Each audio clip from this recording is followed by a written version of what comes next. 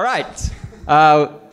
We are Charlie and Jason. You're here for the Andrew Project Workshop. The Andrew Project Workshop main purpose is to confirm, but continue to develop, continue to fan those flames of dependency on the Lord. I think you'll hear Jason say something about if it starts with a abide or it doesn't start at all. So that's one of the purposes we want to continue to hit. Another one would be to confirm and continue to develop a burden for the lost.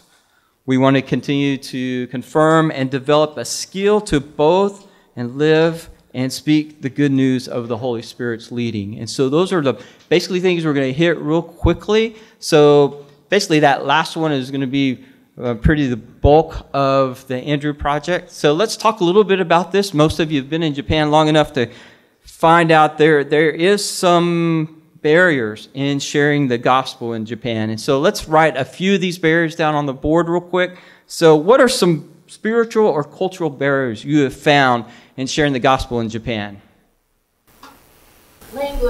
Language, okay, yeah, that's definitely a tough one. Not just learning it, but just all the sayings and what to say. Sometimes we say something and they don't register quite the way we're looking at for it. Well, what else? Very busy.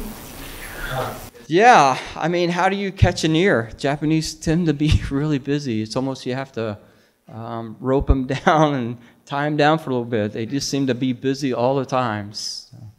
Some more. How about just the spiritual hardness? We've heard that through this couple of programs we've done that people have given. This is spiritual hardness. Is it real fast? Things moving fast here in Japan? Has that been your experience? Not normally. Usually it's very slow. But how about the politeness and tatemae, where they'll say yes, but no, not inside, nothing happens. That's right. So they tend to seem to agree. You think there's an openness there, but the more you kind of share, it kind of drifts away. Jason, anyone, one or two you want to mention there? In my working and kind of sharing God's vision with people, I hear people say that won't work in Japan a lot. That won't work here. It's different in Japan. Is this one okay to write with? Yeah, sure. Of course, all of these are valid barriers, and we could probably go on and list very more, but in my own personal walk with the Lord, there's one in particular as we kind of give a charge, as we kind of set an atmosphere of bringing our hearts to the Lord and asking Him to do something in our lives as we look at this Andrew Project. There's one that I really want for all of us to look at, and that's the barrier of doubt in our own hearts. And so if you'll turn with me to Matthew 17 real quick. Matthew 17, verse 14. Matthew 17, verse 14. I'm going to go ahead and read since our time is kind of short, so you catch up. When they came to the crowd, a man approached Jesus and knelt before him. Lord, I have mercy on my son. He said, he has seizures and is suffering greatly. He often falls into the fire or into the water. I brought him to your disciples, but they could not heal him. And Jesus answers, he says, you unbelieving and perverse generation. Jesus replied, how long shall I stay with you? How long shall I put up with you? Bring the boy here to me. Jesus rebuked the demon, and it came out of the boy, and he was healed at that moment. Then the disciples came to Jesus in private and asked, why couldn't we drive this demon out?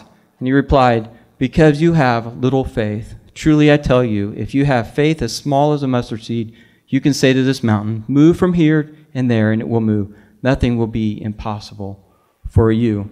This has baffled me for a long time. What is going on? Why would Jesus come and just use so harsh language with these disciples? In my mind, they were doing the right things. In fact, in Matthew 9, the end of 9 to 10, you see them going in the pockets of people. They're going and sharing the gospel, and people are being saved, and healing is happening. And all of a sudden, we come to this passage, and Jesus is like saying, not you, not at first, not little faith. He says, you are perverse. Where's that coming from? Some translations saying twisted stuff. So where is exactly was that coming from? So a good mentor of mine a few years ago looked at this passage, and so I want to kind of unravel it for you if you haven't heard it. The idea here of perversion is something unnatural, right? So homosexuality is very perverse. It's unnatural. It doesn't happen. And so for Jesus to use this word, we got to look and say, so what's unnaturally happening here? Well, see, what happened was the disciples had taken what they thought they had experienced before and implemented those same kinds of praying and kind of casting out demons, but it didn't happen. The boy didn't get healed. In fact, the father says, I took him to your disciples, and they couldn't do anything. And so this is what crept in. The doubt crept in. They kept thinking, well, if I can't do it, then it's not going to happen. Not even God himself could do this. And so this is where we want to start at as we launch at this. These spiritual barriers are very relative. They're there, many more than this. But if we ever creep to the side that we think that it can't happen here in Japan, then we start going down a very dangerous road here. And so we don't want that to happen. James goes on and says, but let him who asks, James 1:6 says, but let him who asks in faith without doubting, for the one who doubts is like a wave of sea that is driven and tossed about by the wind. Yes, we're all susceptible to this, but today we want to start and say, no, God, not today. Doubt be cast out. Let's remember who he is. That's where we're going to start at right now. I think that's where Jason's going to start, is reminding us who God is, what's his heart. So we're going to cast that out. Pray with me as I read a prayer inspired by our Puritan brothers and sisters. Let's pray. Thy boundless goodness has helped me believe, but my faith is weak and wavering. Its light dim, its steps tottering, its increase slow, its backsliding very frequent. It should scale the heavens, but it lies groveled in the dust. Lord, fan this divine spark into glowing flame. Lord, awake a faith to put forth its strength until all heaven fills our soul and all doubt is cast out. Amen.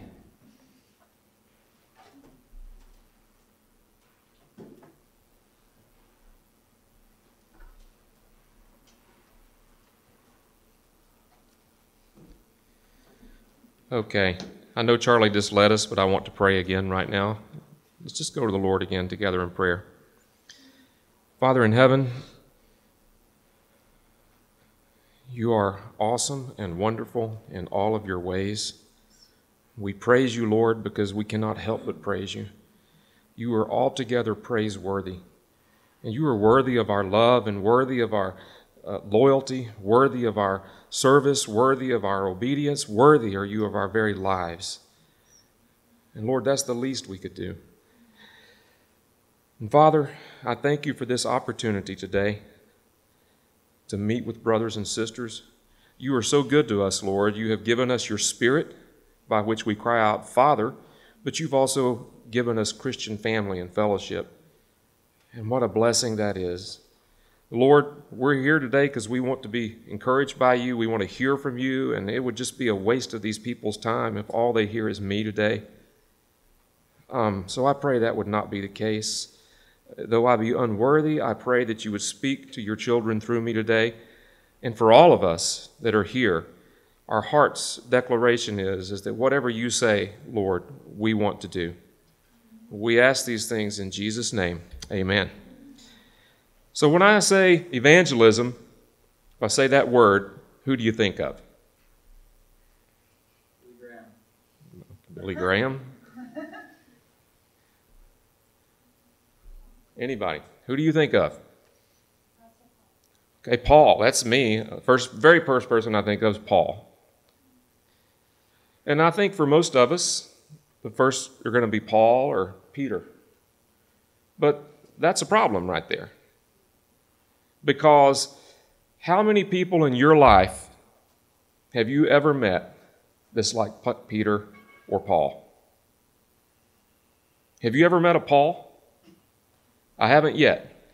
I've served the Lord in several different countries, and I've had the privilege of meeting people in several different countries, and I have met some very committed Christians in my life, people that I would like to be like. But I've never met somebody like Paul. So as missionaries and pastors, teachers, leaders in the church, when we say to people, we should share the gospel, we must be committed to evangelism, many times what they're hearing us say is, you got to be like Paul. And they're thinking, I can't do that. I can't be like Paul. So it sets up a barrier to people. And so that's kind of where Andrew comes in. And that's why this process, this discipleship process, is called the Andrew Project. So Andrew is, he's a little bit different. He was one of the 12. He was an apostle. But nowhere in Scripture do you see Andrew standing in front of the group, preaching or teaching. In fact, if the only Gospels that you read are Matthew, Mark, and Luke, you won't even see Andrew mentioned very much. He's hardly mentioned. Now, the Apostle John, he tells us a little bit more about Andrew than the others. John sort of took note of Andrew. And we're not going to read these passages today, but in John chapter 1, verse 40 through 42, you see that it was actually Andrew that brought Peter, his brother, to Jesus. Well, what about that? Maybe I'll never have the language to be Japan's Billy Graham. Maybe I'll never get there. But what if I could be like Andrew? Or what if someone I disciple could be like Andrew and they found Japan's Peter or Japan's Paul and brought that person to Christ? You see in John chapter 6, verse 8 through 9, that it was Andrew who brought the boy with the fish and the loaves to Jesus. Later on in John chapter 12, verse 22, you see that Andrew and Philip brought the Greeks to Jesus. So Andrew was the first one that brought the Gentiles to Jesus in the temple, just before Jesus was crucified. So becoming like Andrew, which is still a very good thing, is a lot easier for people to see themselves doing. It's something that people feel like, yeah, I could do that. So that's what we seek to do with the Andrew Project. Now, a moment ago when we kind of gave our summary of what we were going to be talking about today, I already shared a little bit of sort of brief testimonies with you about what we've seen happen in people's lives through the Andrew Project. Hopefully, at least we'll hear one other testimony in depth later on toward the end of this time together. But I would just mention now that like one couple that we work with now, close friends of ours, Shigenori Owada and Pui, his wife. She's from Thailand. He's local Japanese. And their lives have really been transformed, starting with the Andrew Project. And we've seen them be bold in sharing the gospel with people. We've seen them opening up their home and having people come in for dinner, for tea, for the purpose of sharing the gospel. Now, I'm not saying the Andrew Project brought all of that about, because we've also spent a lot of extra time with them, but it started with the Andrew Project. And I mentioned Shigenori because at the time he started the Andrew Project, he had been a Christian for less than a year. So, like Charlie already said, we're not talking about rocket science in here. There's nothing in here that's going to be like hard for anybody to understand. It's all very simple, all very practical, and easily applicable. So, let's talk about it. What is the Andrew Project? Well, it's discipleship training. It's going to focus on character development. It's going to look at not just what the gospel is that we are to be proclaiming. It is going to talk about what it is to be a Christian, what it is to be like Christ. And before I forget, I do want to say, Charlie would be able to make these materials available to you. It's available in English and Japanese. So if you are interested in leading a group through the Andrew Project, please do see Charlie. And I think, I'm sorry, brother, what's your name? Will. I think Will would be able to take your email address down so that this stuff could be made available to you. Anyway, now back to what I was saying. Focuses on character development. We focus in the Andrew Project on intentionally doing acts of kindness or service for other people as a way to express the love of Jesus. So like doing something for a birthday doesn't count. It's just an act of kindness that somebody's not expecting, that we do deliberately and intentionally to show the love of Christ toward that person. And it focuses on helping the people who participate in knowing God more fully and more accurately. Now, the Andrew Project is a discipleship process, but that's not all. It's also an evangelism ministry. And notice I did not say evangelism training. How many of you as leaders have done evangelism trainings? Raise your hand. I have too, and I love evangelism trainings. I think they're great. I still do evangelism training. And in fact, the Andrew Project, I'll share in a minute, showed me that I needed to do some evangelism training as I went through this process with people. But I've done a lot of evangelism trainings. I've done them in America, I've done them in China, I've done them here. And the thing about an evangelism training is you have this group of people that come together and we're intensely focused on evangelism. You give people a method or a process, whatever you want to call it, and they go and we all go do it because the leader is saying, go, go, go, go share, and so it happens. But most of the time with evangelism training, what happens if you go back 2 months later, 3 months later, and talk to the people? Are they still sharing the gospel usually? In my experience, many times they're not. So what happens if that is our only evangelism training, if that's our only approach to evangelism in the church, that cycle reinforces a faulty mindset. It teaches people, evangelism is something we do like 4 weeks of the year. Yeah, we do evangelism. Every year we do an evangelism training. So it leads people to think that evangelism is just a program in the church, one program among many. So, but with the Andrew Project, and buckle up, because you probably weren't expecting, even unless you read the blurb, we spend 9 months with people. It is a 6 to 9 month process. If you do the whole process, it takes 9 months. It can be shortened to 6, but we spend 9 months together intentionally loving and intentionally seeking to show the difference Christ has made in our lives to 5 non-Christian friends. And I'm going to talk more about what all that means, the 5 non-Christian friends, what we are doing in this process, but that's just a synopsis of what we're doing together. And again, it's not a training per se, it's a ministry. We are coming together as a group, and like, for example, if we were doing the Andrew Project here as a group, what we would be saying together is we're committing together to share the gospel with people and to love people so that through us they can experience the love of Jesus.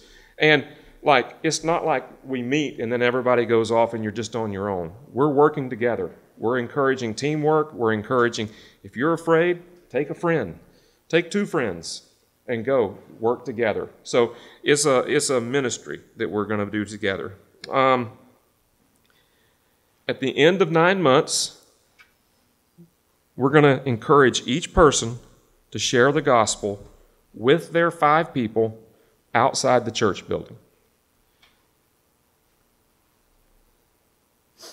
We encourage them to take them to dinner, or have them over to their home, take them out for coffee, but it's an intentional meeting. They're meeting that person. I'm going to share the gospel with them today. If, even after 9 months, people still feel intimidated, we encourage them to do it in pairs or even small groups. Have a little party, a small party somewhere. Now, some other ideas that work with the Andrew Project. What we did is actually our whole group had a big party at the end. There's pluses and minuses to that, but at that we had a Christmas party, we had a meal, played a lot of games, but at the end had a local brother shared the gospel with the whole group.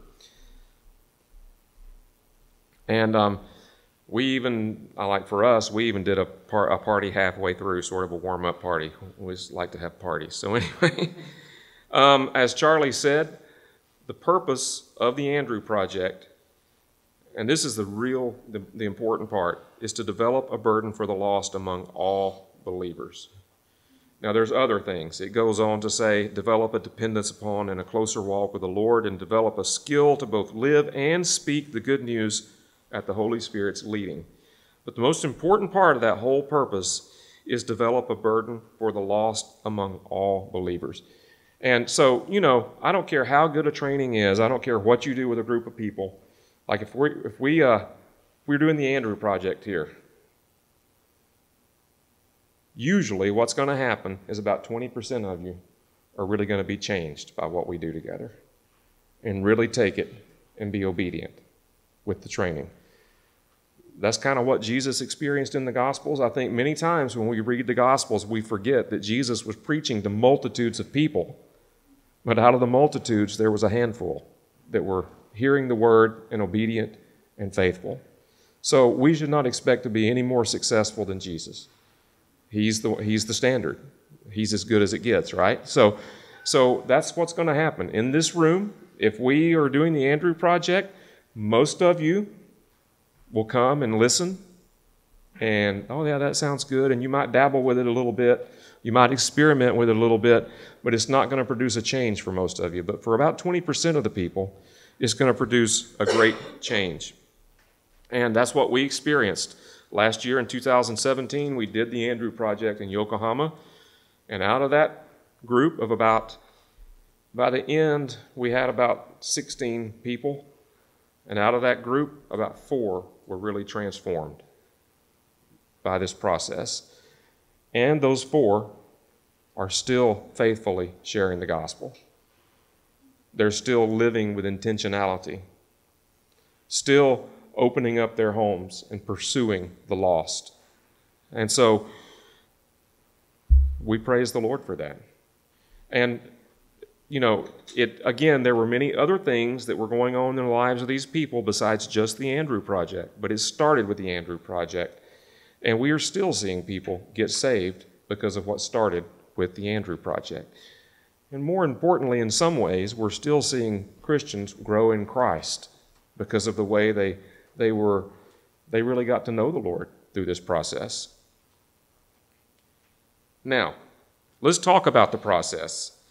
And I would, because of time, we can't do a true, thorough training on the Andrew Project. Like whenever I do this training for other IMB missionaries, it's like a 7-hour training that we do, and then we actually go through lessons and different exercises. So this is more like an introduction to what it is, but let's talk about what we do. The first thing in the Andrew Project is every Christian in the room, every participant, is going to choose 5 lost people that they can have a consistent personal interaction with over the next 6 to 9 months. So Facebook friends, if that's all, if it's only Facebook or if it's video calling to America, that's good. We don't negate that kind of outreach, but that's not what we're talking about. We're talking about people that they can interact with personally. So they choose 5. Now, we had some people in our group that had been in the church for a long time, and they said, well, Pastor Jason, I've been a Christian for 25, 30 years, and I don't really know any non-Christians anymore. All my friends are Christians, and I spend all my free time in the church. And what I wanted to say is, are you kidding me? We're in Japan. It's like 99.9% lost, and you don't know anybody. But, that's not going to help. So if I do that. So actually what I did was take the whole group through the circles of relationships. And I just had them list everybody they know. I said, I want you to write down the name of every person you know. And I said, first, I want you to write down your family members, your children, your husband, your parents, your brothers, your sisters, your nieces and nephews. The next thing I want you to do is make a list. So that's like the center circle. And like I draw it on the whiteboard. It looks like a bullseye. Concentric circles as we move out through our circles of relationships. So the next thing I want you to do is write down your coworkers. Every coworker you know that you talk to a lot every day at work. I want you to write down your classmates, people you graduated with. I want you to write down the people in your club, the people you play sports with. Now I want you to write down everybody you know you don't really know them that well, but you're acquainted with them. And then I want you to write down people that you just see on a regular basis. The guy that cuts your hair or the lady that checks you out at Aeon. I want you to write down people that you see on a regular basis. We take them through this. And I said, are any of them non-Christians? Well, yeah, there's a lot of non-Christians on the list. I say, I want you to prayerfully choose 5 of them that you're going to be committed to for the next 9 months. So, you don't assume anything. There's always somebody that's going to say something. And so you got to be ready to help them. It's not that they don't know any non-Christians, but they haven't been looking at people with spiritual eyes. They haven't been looking at people with the eyes of the Lord, and they don't see them as lost people. Now, throughout the Andrew Project, and this is probably the single most important piece of it, is every person that participates is going to commit to praying every day for those 5 people by name. And it's a very simple prayer. We're going to pray 3 things for them every day. We're going to pray that God would open a door for the gospel with each person by name. Second thing we're going to pray is that God would open the hearts. Excuse me, I got it out of order here. I don't know if I made a typo or not. I know what the 3 are, I'm not sure, but the order is probably not all that important. We're going to pray for God to open the hearts of the people we're praying for, that they could understand and believe the gospel. And the third thing we're going to pray is that God would open our mouths to speak with boldness and confidence the gospel to these people as He opens the door. Now, we're committing to doing this every day. Does anybody see a potential problem here? Some of you are smiling. By the way, I'm going to speak. I just speak because I got like a lot to cover and I got 45 more minutes. But if you got a question or something, just interrupt me or raise your hand. I don't care. It's no problem whatsoever. Anybody, what's the problem with praying every day for people like this?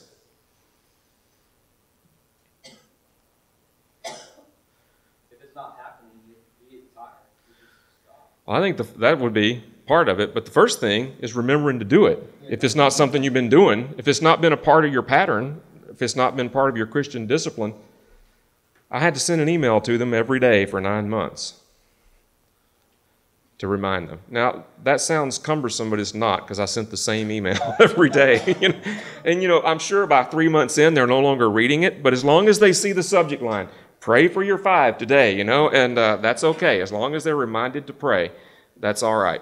So, we have to help them remember. And I just want to pause on that. One thing that's different about the Andrew Project is that as a leader, unlike a lot of evangelism trainings I've done, I wasn't standing in front of the group saying, go share the gospel every time. Because a lot of times evangelism trainings are sort of like that kind of motivation where you know that the leader is going to ask you about it. And if you haven't done it, it's kind of, you feel embarrassed about it and everything. But I'm not doing that. I do hold people accountable, and I will tell you what I hold them accountable to in a minute. But this is the cool thing about the Andrew Project. If we can lead our people to begin to pray for 5 non-Christians every day, to pray this way, I didn't have one person out of the 20 that began who waited 9 months to share the gospel. Everybody shared like 3 months in at the latest they were sharing, because they've been praying and asking every day for an open door. And you think God's not going to answer that kind of prayer? And He did. And they saw the open door. At first, they didn't see it. They didn't even see the open door. But then they began to recognize the door, that, hey, the door's open. Am I going to share? And then they did share. And so everybody was sharing long before the 9 months was up. And so what's cool about the Andrew Project is rather than me putting the burden on people, the Holy Spirit is putting the burden on people as they pray. All I'm doing is holding them accountable to prayer. That's one thing I'm holding people accountable to. Holding people accountable to prayer. And as they do pray, God changes their hearts. Now, do at least one practical thing. This is the second part of the process. Starting at the very beginning, in the first month, we're going to start doing one practical thing for each person on our list of 5. Just something to show love to them, something to show that we care. You might invite your friend to dinner. You might help your parent out with something around the house.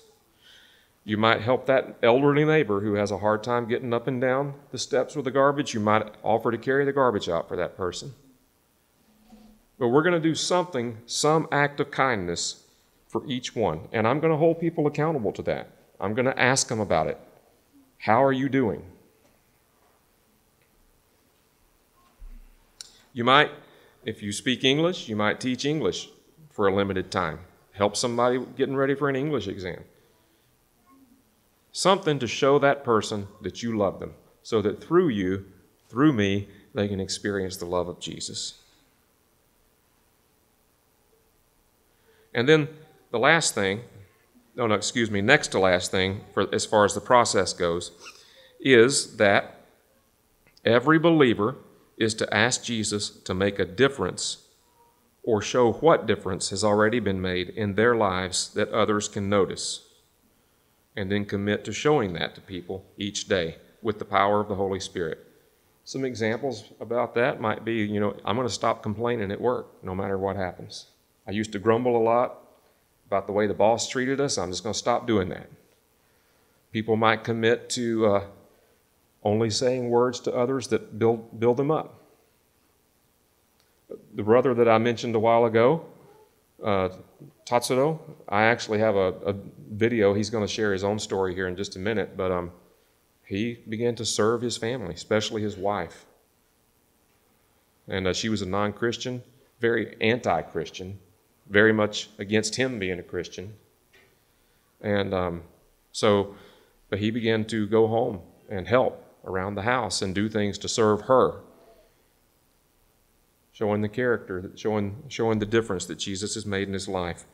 And then finally, the final thing is sort of like an evangelism training, is we're going to teach every believer how to share their personal testimony or their hope story, and teach them how to share the gospel before December. Any questions up to this point?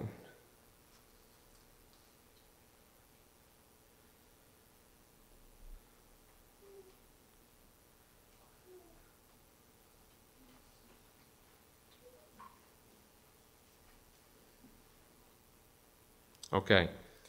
Like I said, the full Andrew project it takes 9 months. You can look at the lessons and kind of trim it down to 6 months. There is an Andrew Project Lite that I'm not familiar with that was designed for university students. That means you go through it in 16 weeks, basically the length of a semester. That's out there. I've never used it. I'm sure there's value in it. It's just that I just so happens I've never done that. Now,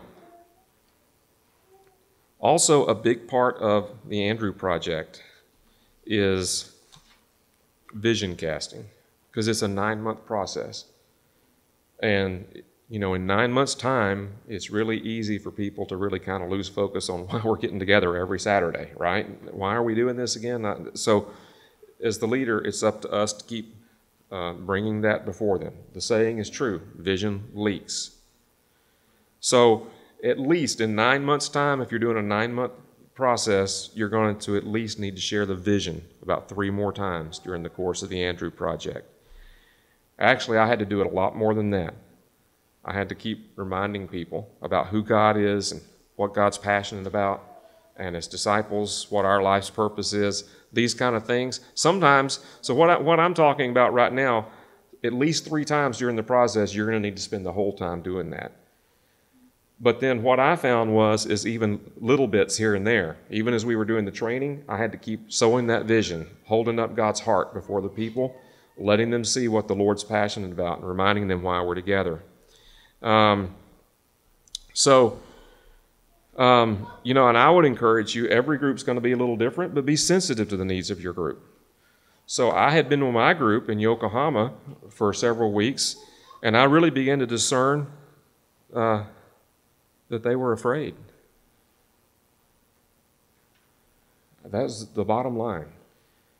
They really were afraid to share.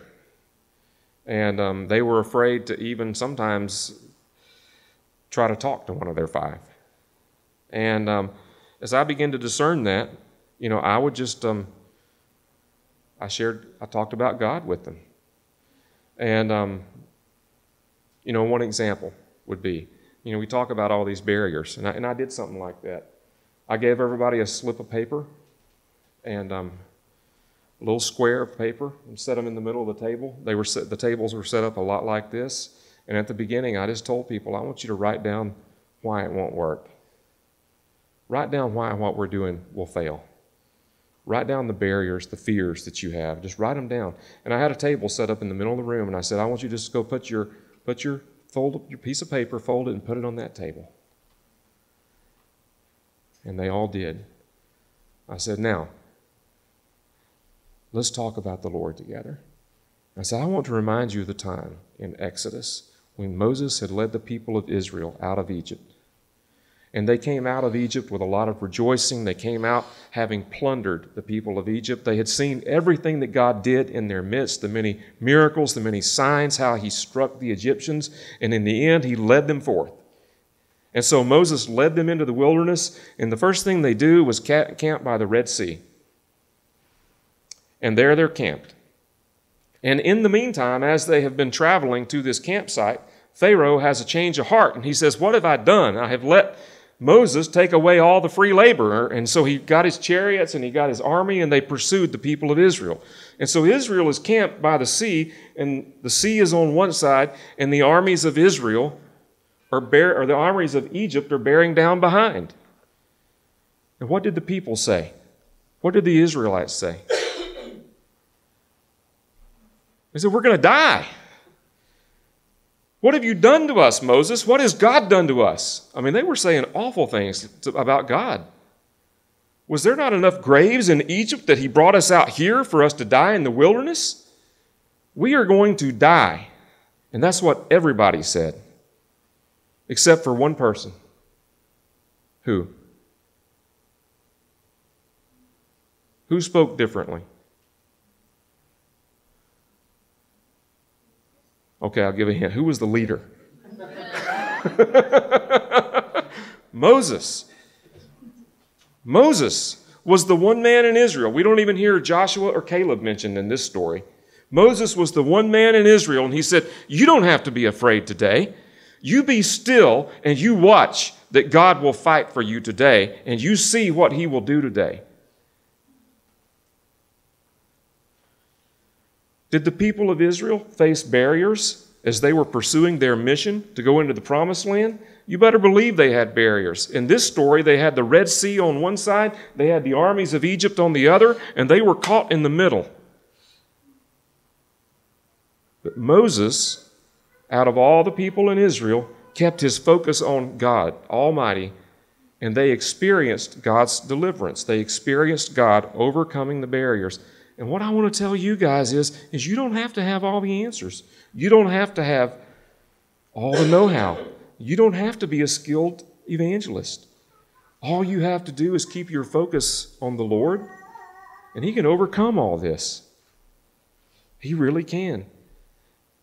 And I just repeatedly have to encourage like that. And fortunately, I guess because God knows who we are as people, there's tons of stories like that in the Bible that encourage us that all we have to do is be faithful, keep our focus on the Lord, and he will overcome. And so that's an example of vision casting. That's one kind. Now, your group may need something a little bit different. Their hang-up may be that I don't know enough. What are you going to say to someone who doesn't know enough?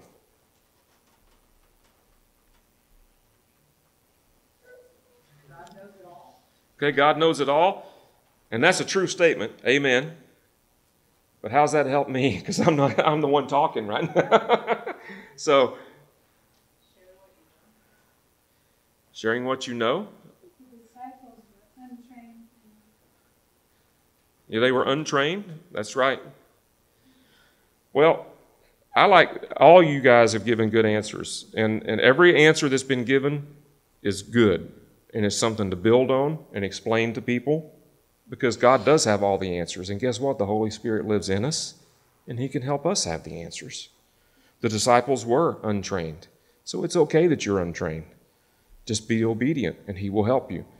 But I always like to go to the story about the man born blind.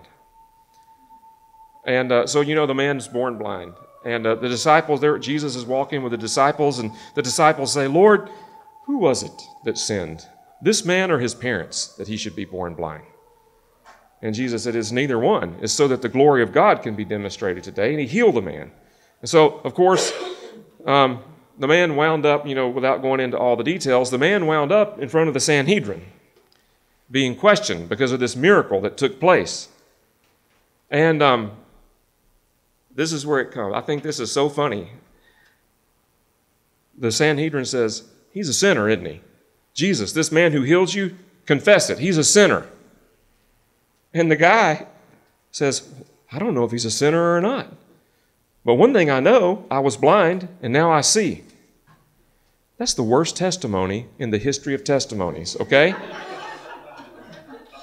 That's like heresy, this guy says, I don't know if Jesus is a sinner or not. All I know is I was blind and now I see. But you know what? His testimony was counted worthy by God to be written down for your encouragement and mine. You don't have to have all the answers. You don't have to. I don't know if he's a sinner or not, but I know he's changed my life. If they ask something you don't know, say you don't know. And I tell people, I said this over and over, you're not going to make your friends more lost than they already are. The situation is already hopeless. They're on the way to hell. That's as bad as it gets, okay? You cannot get them any worse than what they are right now. Nothing you say is going to make it worse. But that sounds funny to us, but it's not to people I was leading. They were genuinely relieved to hear those kinds of things. I don't have to have all the answers to be pleasing to God. And it is true. They're already separated from God. And anything that I share is going to be more than they know today. So we just have to keep people focused on the right thing. First of all, focused on the power of God, that He is able to work through us. He's able to overcome barriers. We also have to keep people focused on God values obedience and brings fruitfulness. Sometimes we're not careful. We teach that God values fruitfulness, which is something beyond my ability to do and beyond your ability to do. God values faith and obedience. And if we do those things, He's pleased, no matter what fruit comes from it. Now, I also encourage people that if we are obedient and we continue trusting God and being obedient, we're also going to bear fruit, because that's also promised in Scripture. But we also have to work with the understanding. That's not within our power to produce. So many times, a lot of what I shared just now, like the thing about Pharaoh, the thing about the man born blind, that's not necessarily in the Andrew Project. So you got to be ready to bring your own things to the table to help people be encouraged and challenged in a healthy way to press on. Now, any questions or comments?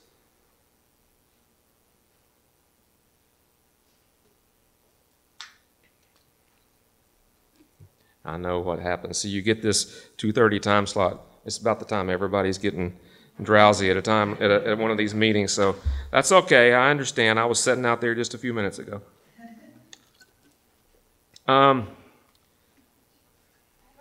Yes. So the people that are on the Andrew Project, Mm-hmm.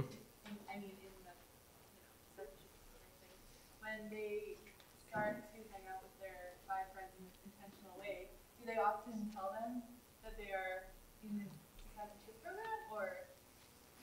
Not right away, because usually it's someone they already have a relationship with. And it's not so much about a new relationship as it's a new way of seeing that relationship, a new way of approaching that relationship. So they've already been hanging out with them. Now, if anybody notices any difference, it's going to be that hopefully this person's talking about Jesus more. And So that would be the difference. The hanging out certainly is something that's not new, but it is the nature of the conversation. Anyone else? Yes? What happens at the end of the 6 to 9 months? What happens to maybe the go-getters who share with their 5 people really early? Like, do you still, like, is there a follow-up to them? So that's going to be up to every church to develop that process. We recently, this year, planted a church and started a church in this past April. This is not the group that I did the Andrew Project with. I was invited by a pastor at an international Baptist church in Yokohama to do the Andrew Project in 2017. So that part of it in 2017 was kind of up to the church to follow up with that. I mean, they had a process for, but obviously the goal is to get them, to invite them to church and bring them, to help them become part of the body. And also as to, and this is what's cool, I mean, of course, once one of your 5 gets saved, you go back to that bigger list that we made at the beginning, prayerfully choose one other non-believer to put back on the list to keep it at 5. So you want to keep, and what we really want to do is help people make this kind of praying for the lost as part of their way of life. It's not something we're just doing right now, it's something we're going to continue. And so people we disciple, we do this with almost everything we do. And we are praying for every person in our church. We have 3 non-Christians that they're praying for all the time, praying for their non-Christian friends. And I'm still sending out a reminder, email reminder, even to the people in our church. I don't do it every day. Maybe every couple of days I'll send out a reminder to be praying. But so thank you. Any other question?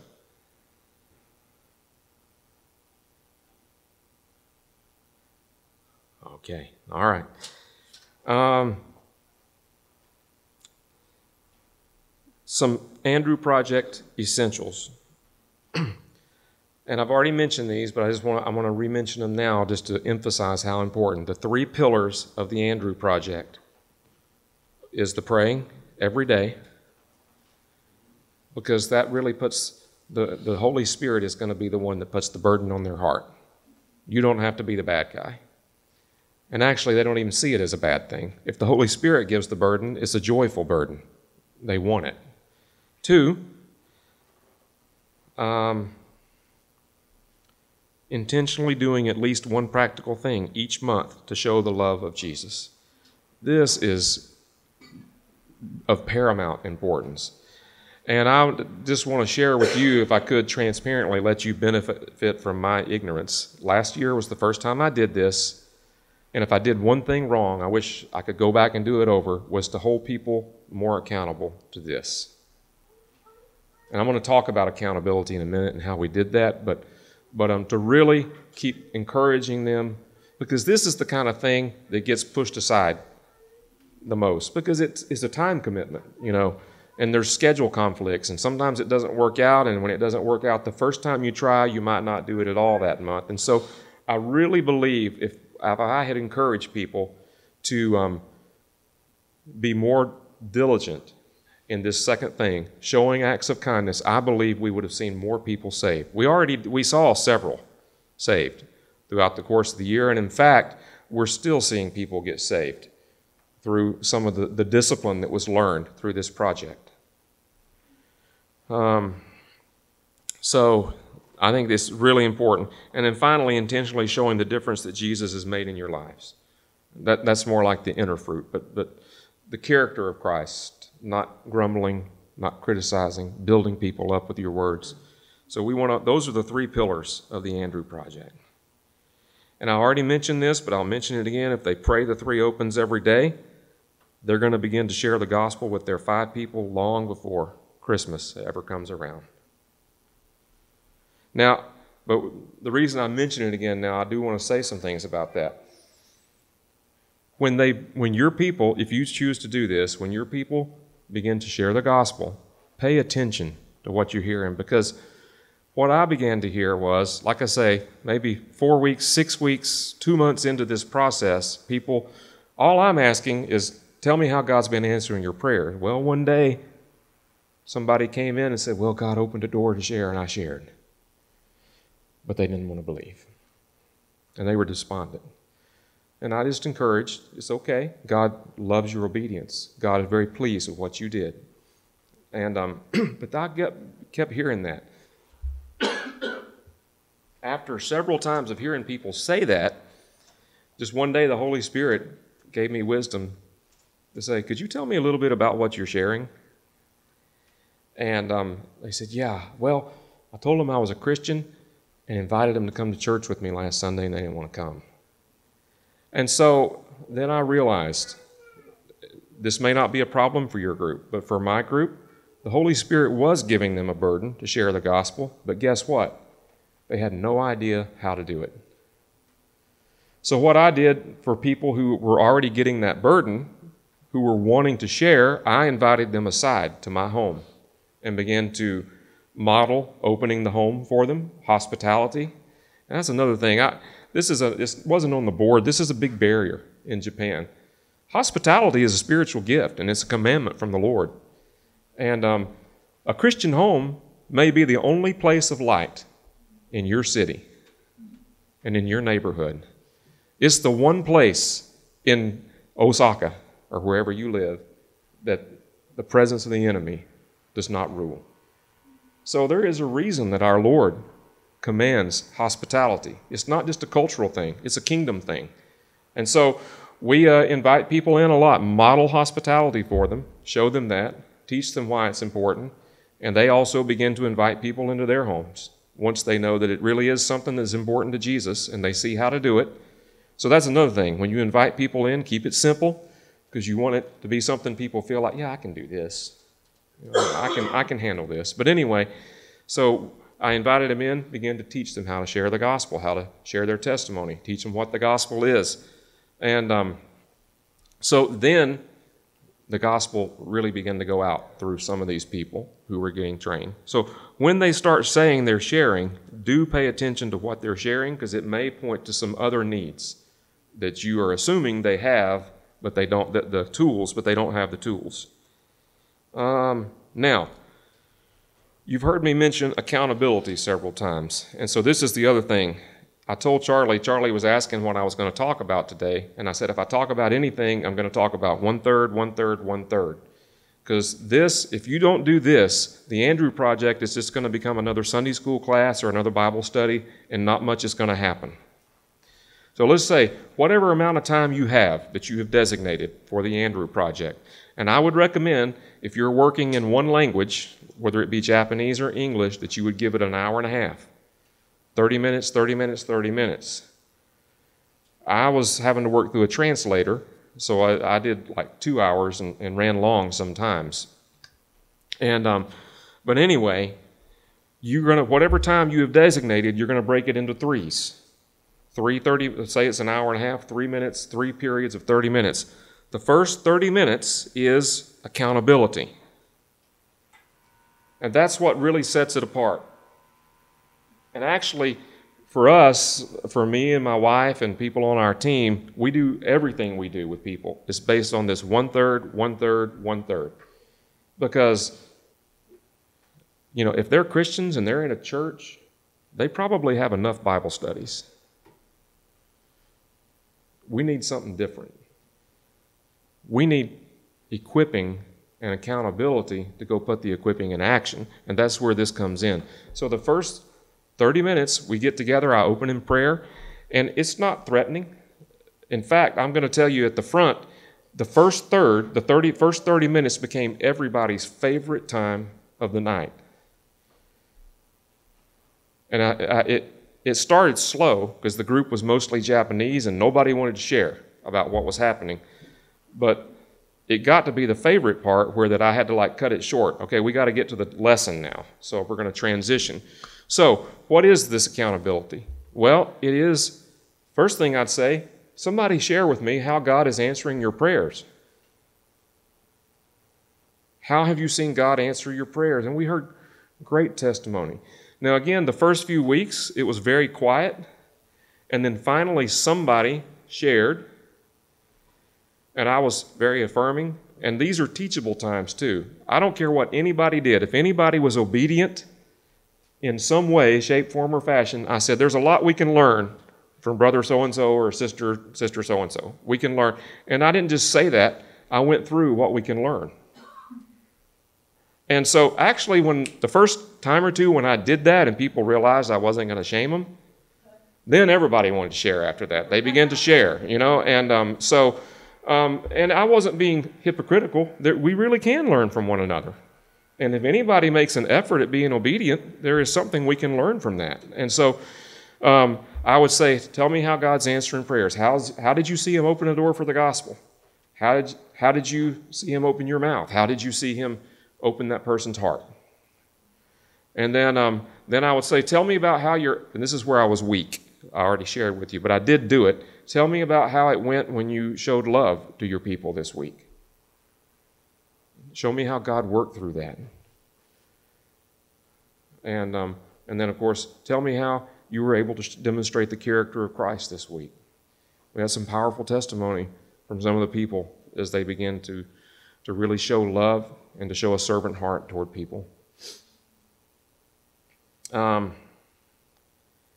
And then I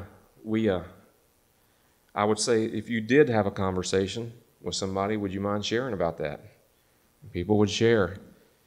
And when somebody got saved, the first time it happened, I said, you know, it's kind of corny, but this is what I did, and it became something everybody loved.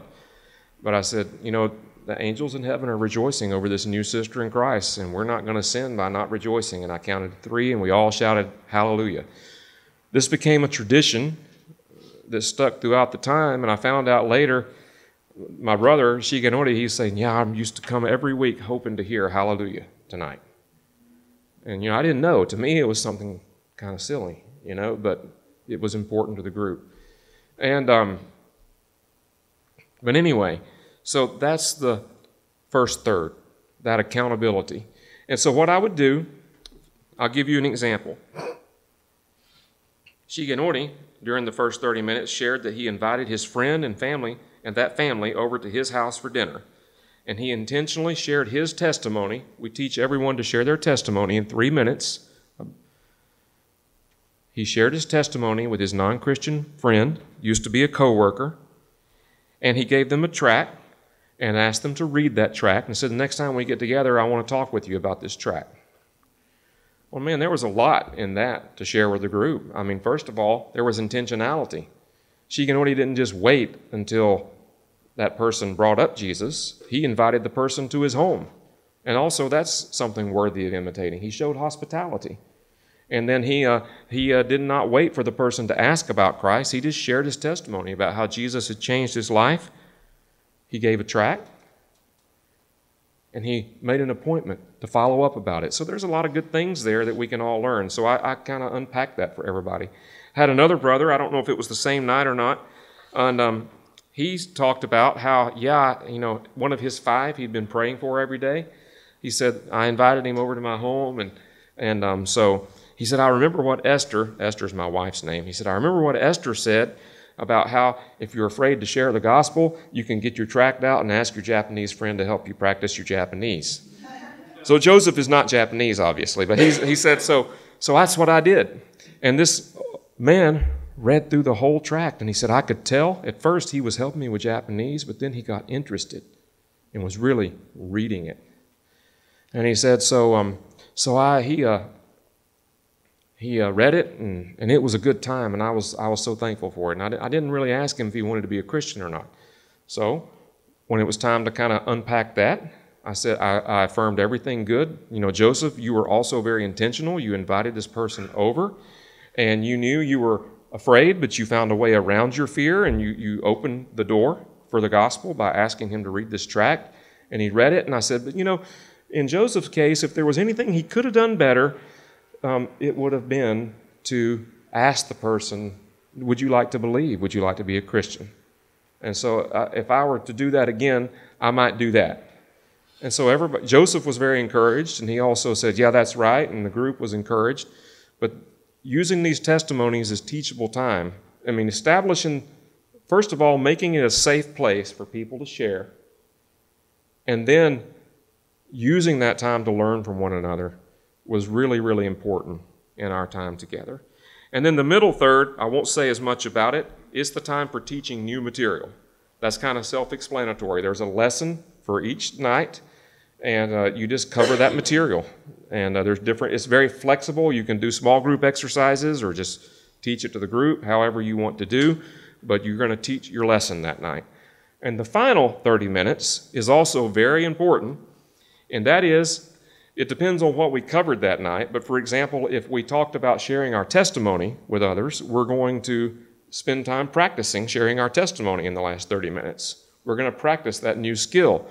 Maybe we talked about showing the love of Jesus to our non-Christian friends. Well, you can't really practice that in the room because there's no non-Christians in there. But I would give them 30 minutes to make goals, specific, measurable goals about what they were going to do in the next 3 weeks to put this into practice. And so that's the final third.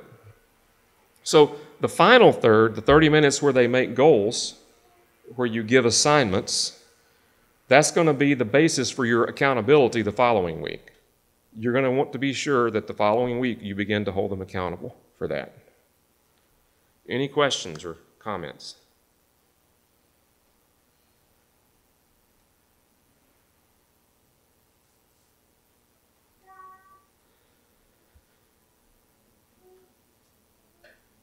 I wish y'all would ask more questions. I'm getting so hoarse up here.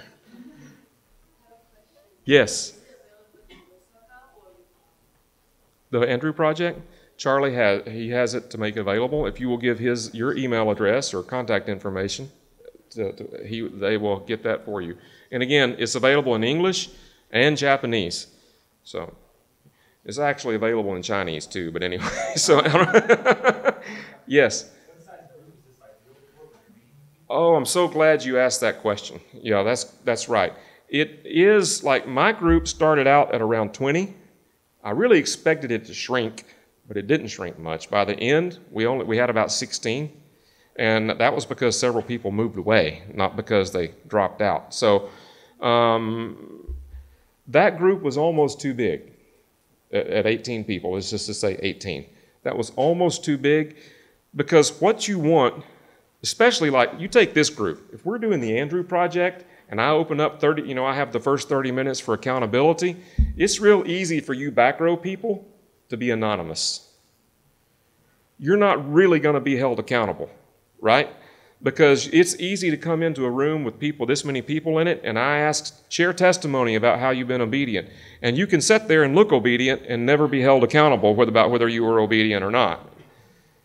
So I would say 10 to 12 would be ideal. If I had more people that wanted to do it, knowing what I know now, like that group, I would have divided and had like cohort leaders in the room that I spent extra time with training for the accountability. But you want to be sure that the accountability happens in a small enough setting that people are actually held accountable. So that's the driving force to group size. I have a question. Yes. In what ways are you looking to... Sorry, video. It would surprise me. In what ways are you seeing it kind of go to the second generation? Are you guys providing training for the people who are doing this to then lead their own Andrew Project groups, or what does that look like? Thank you. Again, now that goes back to what I talked about at the beginning. In any group, about 20% of the people are the ones that are going to kind of be transformed by that. But yes, our core group, that core group that really took this and went all in with it, they've become our core partners. They've become like team members for our mission team. And so we've trained them on, for example, we have what's called the Story of Redemption Bible Study, which is an 8-lesson Bible study. It's mainly for non-Christians. It's about what it is to be a Christian, but it's also good for basic discipleship too, but we've trained people on how to do that. I've had several men go and begin to talk to their coworkers at work, Japanese salarymen. They go talk to their coworkers at work about Jesus a little bit and then invite them, would you like to study the Bible during lunch? And they've had good response with it. People studying at lunch. I think we don't really appreciate what a barrier it is for Japanese people to come to church. And so I'm not against inviting people to church, and I don't tell people not to, but if that's the only tool in your tool bag, you're not going to see much growth, because for a lot of times for Japanese people, religion's very much a location thing. So we need to do better at getting people tools to take the word and the gospel out to where people are comfortable hearing about it and thinking about it. So, and we've trained them to do that. We have a New Life Bible study thing that's for new believers, to train new believers.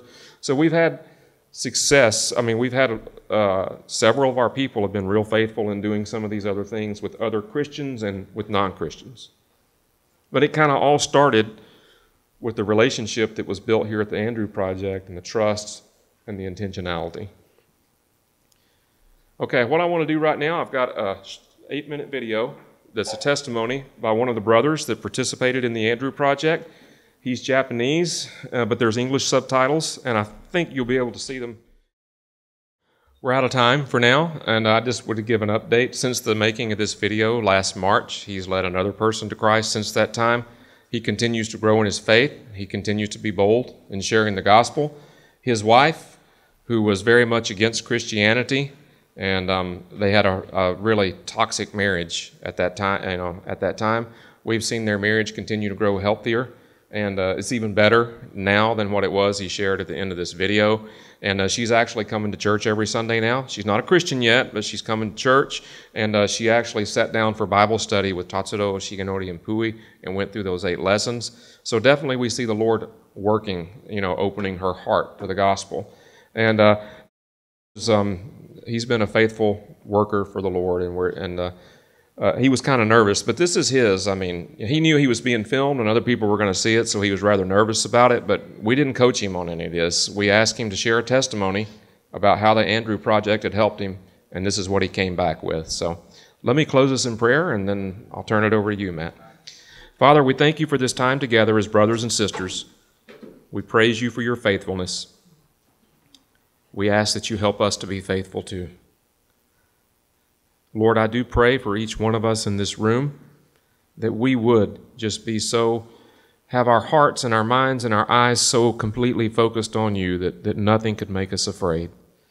I pray, Lord, that you would help us to love one another, to hold one another accountable, and that we would dare to attempt great things for your name's sake in this city. We ask these things in Jesus' name. Amen.